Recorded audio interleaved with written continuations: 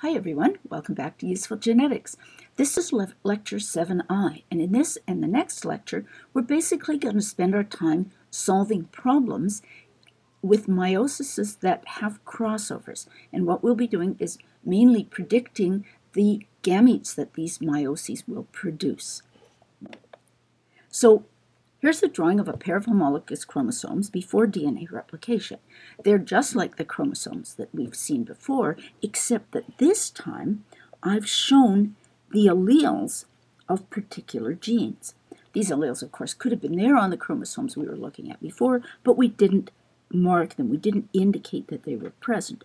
You'll notice we've got 3 genes, and one chromosome has the 1 allele of each gene. The other chromosome has the 2 allele of each gene. So this individual is heterozygous at all 3 loci on this chromosome. Now the chromosomes have replicated, and you'll note that the sister chromatids have exactly the same alleles as they should. And the chromosomes can come together and maybe undergo a crossover.